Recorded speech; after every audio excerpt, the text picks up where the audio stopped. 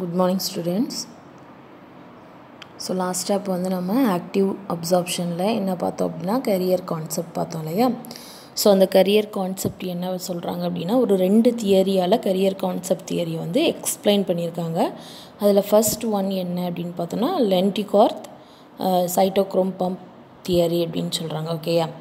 So அதில் லென்டிகார்த் and பர்ஸ்ட்ரோம் observed a correlation between respiration and anion absorption. Okay, so anion அப்படிங்கிறது negative charges and cation அப்படிங்கிறது positive charges அப்படிங்கிறது தெரியும். So அவங்க லொண்டிகார்த் and பர்ஸ்ட்ரோம் அப்படிங்கிறவங்க என்ன பண்ணியிருக்காங்க அப்படின்னா ரெஸ்பிரேஷனுக்கும் அந்த ஆனயானோட அப்சார்ப்ஷன், ஒரு பிளான்ட் எப்படி வந்து ஆனயானை வந்து அப்சார்ப் பண்ணுது அப்படிங்கிறதுக்கான ரிலேஷன்ஷிப்பை வந்து ப்ரப்போஸ் பண்ணியிருக்காங்க, அப்சர்வ் பண்ணியிருக்காங்க. ஓகேயா. So when a plant is transferred from a water to salt solution, the rate of respiration increases, which is called as anion respiration or salt respiration. Okay. So ஒரு small பிளான்ட்டை என்ன பண்ணுறாங்க அப்படின்னா அது நார்மலாக இருக்கக்கூடிய பிளேஸில் இருந்து, அதோட நேட்டிவ் பிளேஸில் இருந்து எதுக்கு ட்ரான்ஸ்ஃபர் பண்ணுறாங்க அப்படின்னு பார்த்தோன்னா சால்ட் சொல்யூஷனுக்கு ட்ரான்ஸ்ஃபர் பண்ணுறாங்க.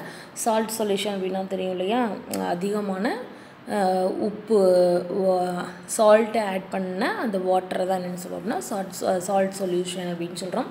ஸோ அந்த சால்ட் சொல்யூஷனுக்கு அந்த பிளான்ட்டை ட்ரான்ஸ்ஃபர் பண்ணதுக்கப்புறம் அந்த பிளான்ட்டில் நடக்கக்கூடிய ரெஸ்பிரேஷன் என்ன ஆகுது அப்படின்னா இன்க்ரீஸ் ஆகுது. ஸோ அந்த ரெஸ்பிரேஷனுக்கு என்னென்னு சொல்கிறோம் அப்படின்னா ஆனயான் ரெஸ்பிரேஷன் அப்படின்னு சொல்கிறோம். ஏன்னா அங்கே வந்து நிறைய நெகட்டிவ் சார்ஜஸ் வந்து ப்ரொடியூஸ் ஆகும். ஓகே. ஸோ அதனால் அதை வந்து ஆனயான் ரெஸ்பிரேஷன் அப்படின்னு சொல்கிறோம். அப்படி இல்லை அப்படின்னா சால்ட் ரெஸ்பிரேஷன் அப்படின்னு சொல்கிறோம். Based on this absorption, Lundegardh proposed cytochrome pump theory, which is based on the following assumptions. என்ன சொல்கிறாங்க அப்படின்னா இந்த அப்சார்ப்ஷனை அதாவது இப்படி தான் வந்து ஒரு சால்ட் ரெஸ்பிரேஷன் நடக்குது, ஆனயான் ரெஸ்பிரேஷன் நடக்குதுங்கிறத பேஸ் பண்ணி Lundegardh என்ன பண்ணியிருக்காங்க அப்படின்னா சைட்டோக்ரோம் பம்ப் தியரி அப்படிங்கிற ஒரு தியரியை வந்து ப்ரப்போஸ் பண்ணியிருக்காங்க. ஆனால் அவங்களால அது என்ன பண்ணல, இதுதான் அப்படிங்கிறத வந்து கன்ஃபார்மாக சொல்ல முடியல. இப்படிலாம் இருக்கலாம் அப்படிங்கிற ஒரு அசம்ஷனாக என்ன சொல்லுவோம், இப்படி தான் இருக்கும், இப்படி இருந்திருக்கலாம், இப்படிலாம் நடக்கலாம் அப்படிங்கிற ஒரு அனுமானம் அப்படின்னு சொல்லுவோம் இல்லையா. ஸோ அந்த பேசிஸில் வந்து சொல்லியிருக்காரு. என்னென்ன அப்படின்னு பார்த்தோன்னா இந்த mechanism of anion and cation absorption are different. Okay. ஒரு பிளான்ட் வந்து ஆனயானை அப்சர்வ் பண்ணுறதுக்கும் கேட்டயானை அப்சர்வ் பண்ணுறதுக்கும் டிஃப்ரெண்ட் இருக்குது அப்படின்னு சொல்லியிருக்காரு. அண்ட் செகண்ட் ஒன் என்ன அப்படின்னு பார்த்தோன்னா anions R observed through cytochrome chain by an active process, cations R observed passively. So நம்ம வந்து பார்த்துருக்கோம் ஆக்டிவ் ப்ராசஸ், பேசிவ் ப்ராசஸ். அப்சார்ப்ஷன்னா என்ன அப்படின்னா ஆக்டிவ் அப்சார்ப்ஷன் அப்படின்னாலே அங்கே வந்து என்ன தேவை அப்படின்னா எனர்ஜி நீட். ஓகேயா. ஸோ பேசிவ் அப்சார்ப்ஷன் அப்படின்னு சொல்லும்போது அங்கே வந்து எனர்ஜி வந்து தேவை இருக்காது. ஸோ கேட்டயானை வந்து எனர்ஜி இல்லாமல் பேசிவாக அப்சர்வ் பண்ணிக்கிது. பட் ஆனயானை வந்து அப்சர்வ் பண்ணும்போது அதுக்கு என்ன தேவைப்படுது அப்படின்னா எனர்ஜி தேவைப்படுது. ஓகே. அதனால தான் ஆக்டிவ் அப்சார்ப்ஷன் அப்படின்னு சொல்கிறோம். ஓகே. அண்ட் தேர்ட் ஒன் என்ன சொல்கிறாங்க அப்படின்னா and oxygen gradient responsible for oxidation at the outer surface of the membrane and the reduction at the inner surface. Okay. என்ன சொல்கிறாங்க அப்படின்னா அந்த பிளான்ட்டில் இருக்கக்கூடிய அவுட்டர் சர்ஃபேஸில் வந்து என்ன நடக்கும் அப்படின்னா ஆக்சிஜன் வந்து ஆட் ஆகிக்கிட்டே இருக்கும். அதான் ஆக்சிடேஷன் அப்படின்னு சொல்லுவோம். ஓகே. அதிகமான ஆக்சிஜன் மாலிகுல்ஸ் வந்து என்ன ஆகும் அப்படின்னா ஆட் ஆகிக்கிட்டே இருக்குது. அதுக்கு ஆப்போசிட் அப்படியே வைஸ் வேர்ஸாவாக இன்னர் சர்ஃபேஸில் என்ன ஆகுது அப்படின்னா ஆக்சிஜன் வந்து ரிடக்ஷன் ஆகிக்கிட்டு இருக்கு அப்படின்னு சொல்கிறாங்க. According to this theory, the enzymes dehydrogenase on inner surface is responsible for the formation of protons and electrons. Okay. So என்ன சொல்கிறாங்க அப்படின்னா ஏன் வந்து கீழே உள்ளே இருக்கக்கூடிய சர்ஃபேஸில் வந்து ஆக்சிஜன் ரிடக்ஷன் ஆகுது அப்படின்னா அங்கே இருக்கக்கூடிய ஒரு என்சைம் டீஹைட்ரோஜினேஸ் அப்படிங்கிற ஒரு என்சைம் வந்து எதை ப்ரொடியூஸ் பண்ணிக்கிட்டு இருக்கு, எதை வந்து ஃபார்ம் பண்ணிக்கிட்டு இருக்கு அப்படின்னா புரோட்டானையும் எலக்ட்ரானையும் ஃபார்ம் பண்ணுது. ஸோ அதனால் அவுட்டர் சர்ஃபேஸை கம்பேர் பண்ணும்போது இன்னர் சர்ஃபேஸில் வந்து ஆக்சிஜன் வந்து ரொம்ப லெஸ் மாலிகுல்ஸாக இருக்குது அப்படின்னு சொல்கிறாங்க. as electrons pass outward through electron transport chain, there is a corresponding inward passage of anions. Okay, so என்ன சொல்றாங்க அப்படினா எலக்ட்ரான் வந்து அவுட்வர்ட்ல எலக்ட்ரான் டிரான்ஸ்போர்ட் செயின் மூலமா வந்து வெளியில போகும்போது அந்த பேசேஜ்ல ஆனியான் வந்து என்ன ஆகுது அப்படினா உள்ள வந்து வருது. ஓகே, இன்வர்ட்ல வந்து மூவ் ஆகி உள்ள வருது ஆனியான்ஸ் எல்லாமே. ஓகே, ஆனியான்ஸ் அப்படிங்கிறது என்னது நெகட்டிவ் சார்ஜஸ், கேட்டயான் அப்படிங்கிறது பாசிட்டிவ் சார்ஜஸ். ஓகே, ஸோ அப்போ எலக்ட்ரான்ஸ் வந்து உள்ள அக்யூமுலேட் ஆன அந்த எலக்ட்ரான்ஸ் புரோட்டான்ஸ்லாம் இருக்கு இல்லையா, அதில் அந்த எலக்ட்ரான்ஸ் உள்ளேருந்து வெளியில் எலக்ட்ரான் டிரான்ஸ்போர்ட் செயின் மூலமாக வெளியில் போகும்போது அதே பேசேஜில் என்ன ஆகுது அப்படின்னா வெளியில் இருக்கக்கூடிய ஆனியான்ஸ் நெகட்டிவ் சார்ஜஸ் வந்து உள்ளே வந்து என்ட்ராகுது. ஓகேயா, anion R picked up by oxidised cytochrome. Okay, அப்போ உள்ளே வரக்கூடிய அந்த ஆனியான் என்ன ஆகுது அப்படின்னா ஆக்சிடைஸ்டு சைட்டோக்ரோம் ஆக்சிடைஸ் ஆகி அது வழியாக என்ன ஆகுது அப்படின்னா and transferred to the other member of chain. Okay, அந்த எலக்ட்ரான் டிரான்ஸ்போர்ட் செயின் உள்ள வழியாக உள்ளே வந்ததை அடுத்தடுத்த மெம்பருக்கு என்ன ஆகுது அப்படின்னா அந்த ஆனியான் வந்து பாஸ் பண்ணப்படுது. ஓகேயா, அடுத்தடுத்து அனுப்பப்படுது.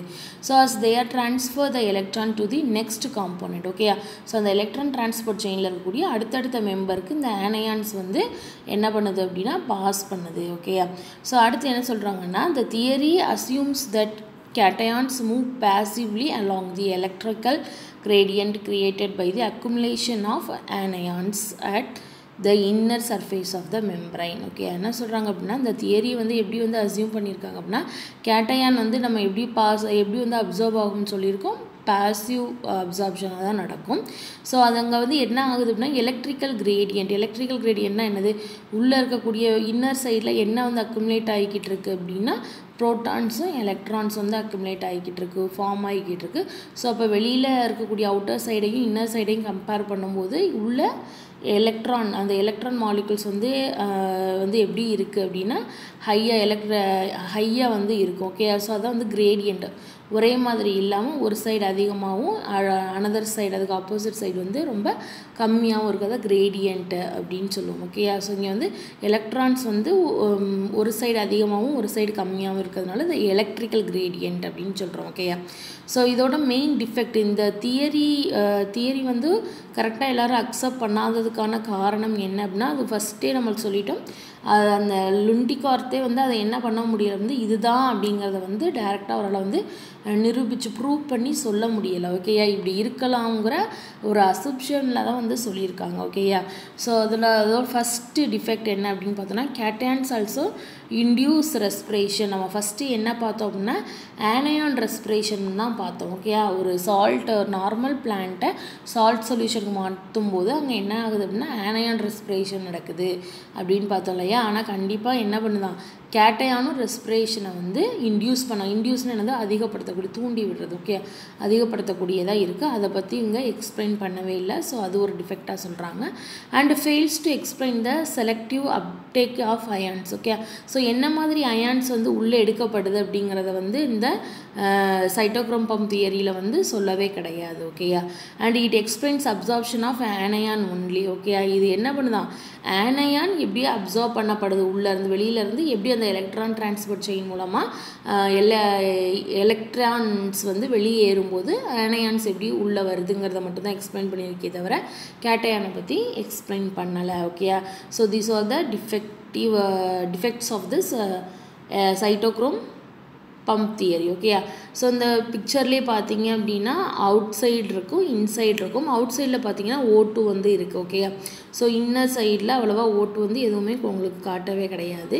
அண்ட் இன்னர் சைடில் என்ன ஆகுது அப்படின்னா ஆனியான்ஸ் வந்து இருக்குது. அந்த ஆனியான்ஸ் எங்கேருந்து வந்ததாக இருக்குது அவுட்டர் சைட்லேருந்து எலக்ட்ரான் டிரான்ஸ்போர்ட் செயின் மூலமாக இன்னர் சைடில் இருக்கக்கூடிய எலக்ட்ரான்ஸ் அவுட்டர் சைடுக்கு மூவ் ஆகும்போது அதே சேம் பேசேஜில் என்ன ஆகுது அப்படின்னா அவுட்டர் சைடில் இருக்கக்கூடிய ஆனியான்ஸ் வந்து இன்னர் சைடில் வந்து வருது. ஓகே, அவங்களுக்கு வந்து அதில் அந்த டயக்ராமில் டாட்டடாக வந்து கொடுத்துருப்பாங்க. ஓகே, டாட் போட்டு காமிச்சிருப்பாங்க. வெளியில் இருக்கக்கூடியது என்ன ஆகுது அப்படின்னா ஆனியான்ஸ் வந்து இன்சைடில் வந்து என்ட்ராகிற மாதிரி கொடுத்துருக்காங்க. ஓகேயா, ஸோ இதுதான் வந்து என்னது அப்படின்னா லுண்டிகார்த் cytochrome pump theory. So thank you students.